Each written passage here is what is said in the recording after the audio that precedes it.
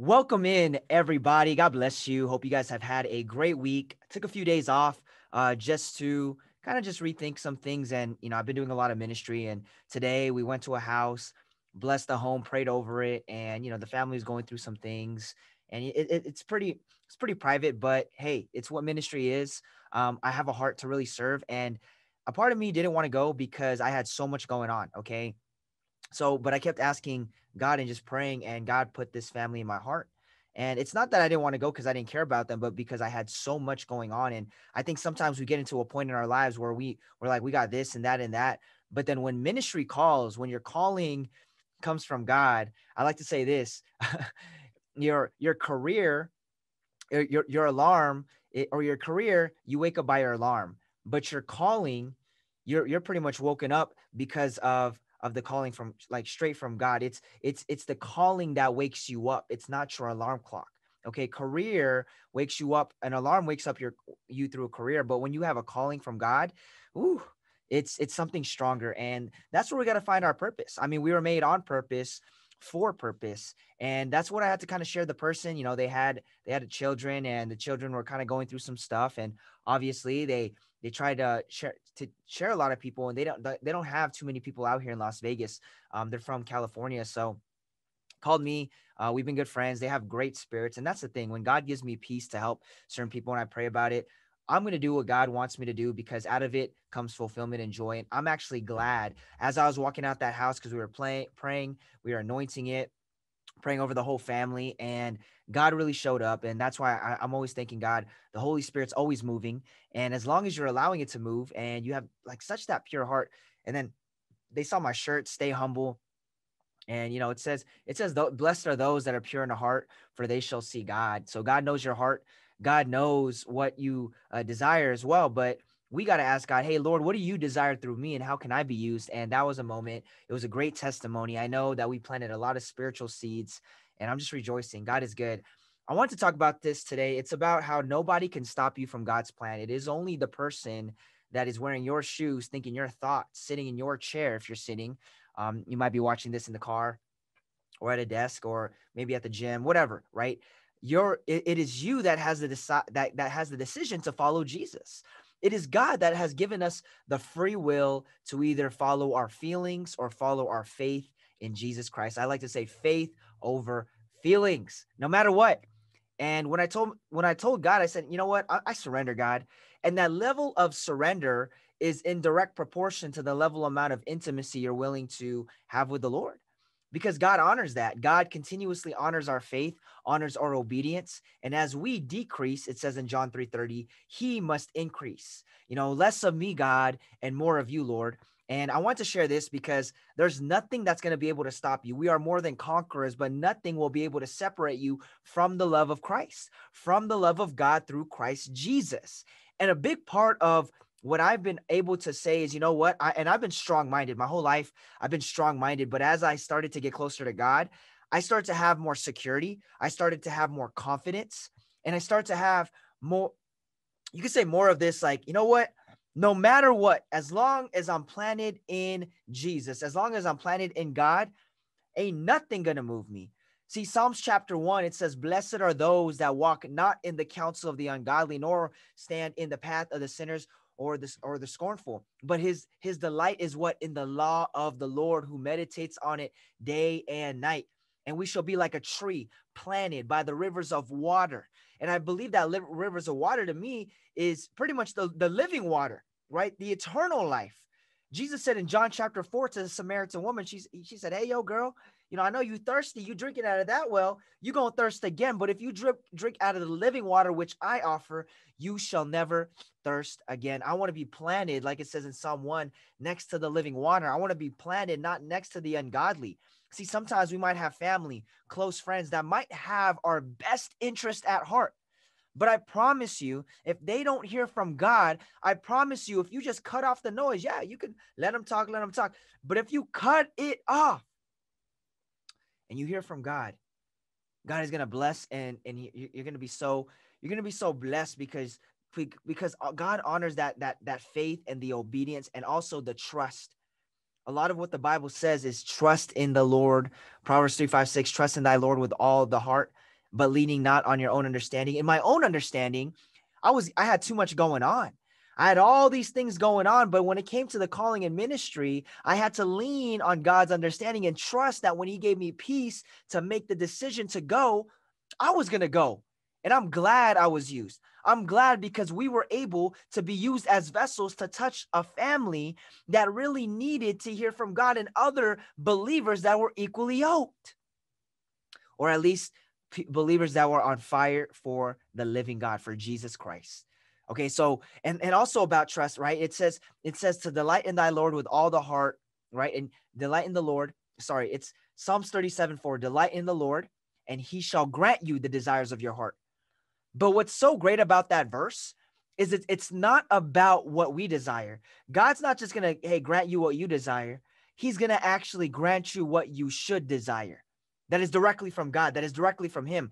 But before that verse, if you go to verses 2 and 3, it says to trust in the Lord. It says to feed on his faithfulness and dwell in the good land. There's this formula as you're delighting in the Lord to trust in him, to be able to feed on his faithfulness, because in Timothy, it says that if we are faithless, God is always faithful. And then the next part of that verse, it says to dwell in the good land of the Lord. And then we're going to delight in him, and he shall grant us the desires of our heart. Ezekiel 37:27, it says that God will take out that heart of stone and give us a new heart of flesh. So there's things that we might need to let go of. Jeremiah 17, God says, hey, I, the Lord, I search the heart. God searches your heart, but he tests the mind. He tests your faithfulness. He tests your trust in him. And when you go through those tests, those trials, if you go to James chapter 1, verse 2, it says he's going to count it all joy, knowing that the testing of our trials produce perseverance. Produce patience. And then it says, hey, let patience have its perfect work, that you shall lack nothing. Go to that verse, James chapter 1, verse 2-4. So amazing. Once you can connect the revelations of God, I want to share with you guys this verse because it's amazing. I want you guys to know that nobody can stop God's plan on your life. So let's go. This is Romans chapter 8. A lot of y'all probably know this. Romans chapter 8, verse 37. It says, yet in all these things we are more than conquerors through Jesus who loved us. For I am persuaded that neither death, nor life, nor angels, nor principalities, nor powers, nor things present, nor things to come, nor height, nor depth, nor any other created thing shall be able to separate us from the love of God, which is in Christ Jesus our Lord. You guys see that? That's so amazing. What he's pretty much saying is, hey, there's nothing that can separate you from the love of God. No creeping thing, death, life, height, or death, angel, principality, no power. Nothing can be able to separate us from the love of God through Christ Jesus, because of what Jesus did, what God did in the flesh, right? Philippians chapter 2, how he humbled himself as a bondservant before the cross and during the cross, that the joy was set upon him. It says in Hebrews chapter 12, verse 2, right? Verse 1 and 2. That the joy that was set upon him, despising the shame. He said, yo, whatever. He did this for all of us. So I want you guys to know that nothing will be able to separate you from the love of God, but also nobody can stop God's plan for your life. I'm going to show you guys one more verse, Isaiah 22:22. It says this, the key of the house of David I will lay on his shoulder, so he shall open, and no one shall shut, and he shall shut, and no one shall open. Woo! All I got to tell you is when God opens the door, there will be no man that will be able to shut the door. And when God shuts the door, no man will be able to open it up. That is the power of God. When God opens a door, it is up to you to step forward. And sometimes it might not be a door that we want to step into, and we don't know. We have no idea if it's from God, maybe in that moment, but God says to trust in him and to not lean on your own understanding. And if you have a relationship with Jesus, he gonna give you some peace because he is the Prince of Peace, right? He's going to give you some peace to walk through the door, but he's also going to give you the strength, going to give you the courage. You're going to probably pray on it, fast on it. You're going to probably ask and seek the Lord's face. And if you actually have a pure heart, you're humble, you're lowly in the spirit, God's going to do a supernatural, might even push you through that door, not forcefully. We have a free will. But if you say, God, take me, God, use me, God, guide me, God, be before me, because if God is for you, who can be against you? I want you guys to know that no man will be able to shut the doors that God has opened, and the doors that God has opened, no man will be able to shut. In Jesus' name, this is the power of the living God. Nobody can stop you from God's plan in your life. Nobody can stop the calling that is upon your life, but you can make the decision. And I could have not made a decision, or I could have made a decision to not go anoint the house, dedicate the house, be able to pray for every single one of the family members. There was like 6 or 7 of them, and to just be able to just be used by God. And this is where, when I walked out that house, fulfillment, purpose, peace. God gave me so much of that, and I was fired up. I was ready to take on the day. I was focused on the Lord. Hebrews chapter 12, verse 2, it says to fix our eyes on Jesus, set our eyes on him, the author, the finisher, the defender, and the perfecter of our faith. Whenever I focus on God, when I'm making decisions, he starts to warn us, right, of things. You start to feel it in your spirit. You just got to cleanse your spirit. Cleanse your heart. Take away, remove the stone, God, and give me a new heart of flesh, he says in Ezekiel. So guys, I want to just share this with you because I'm telling you this, nobody can stop you but you. The person that if you look into the mirror, that's the only person that can stop it. You could say the devil could try to do it, all this stuff. The thing about the devil is he ain't got no power, only the power over our life, only the power we give him. And people are like, well, the devil is running rampant, doing all these things. Satan, they're saying all this stuff about the enemy, the enemy, the enemy. That is true. The enemy might be doing some stuff to try to influence you, set some traps. But if you got Jesus, you got the strategic game plan. A lot of people out there, when they're trying to wrestle between flesh and blood, when the battle is in the spiritual, you're wrestling flesh and blood. You're fighting things in the carnal, in the flesh. That is you playing checkers with the devil. But when you got the strategic download, the game plan, the map, the blueprint, and God reveals to you how to see the future and move according to how to move in this very moment, and he gives you revelations on what to be protected from, you ain't going to be playing checkers with the devil. You're going to be playing chess, strategic, wisdom. We need wisdom nowadays, and we need the Holy Ghost.